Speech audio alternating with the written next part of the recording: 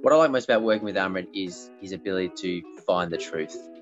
In a few sessions, he got to a depth that I'd only experienced before working with certain medicines and things. And I remember early on, the first few sessions, a lot of tears from me and some really deep drop-ins. And that's also why I engage with Amrit, because he's done the work.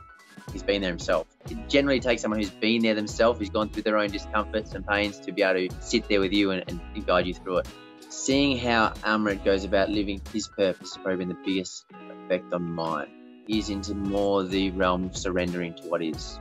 What I thought I had to do was hustle more, and what I feel like I've learned the most is that I can allow more. The shift it has in my emotions of stillness and calm is so much different, and it seems small in words, but it is a complete identity shift.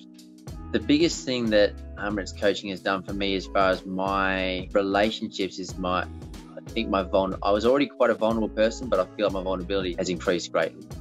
I'm very willing to be raw with people, my own emotions, especially with my men's groups. In my relationship, my intimate relationship with my friends, I'm okay to be completely raw, and that's very freeing for me.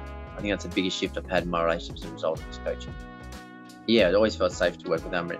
There's a gentleness there and a goodwill that is very relaxing, and it gave me the confidence to share everything. And I can only imagine it's the same with everyone that speaks to him. I think it's a good mix.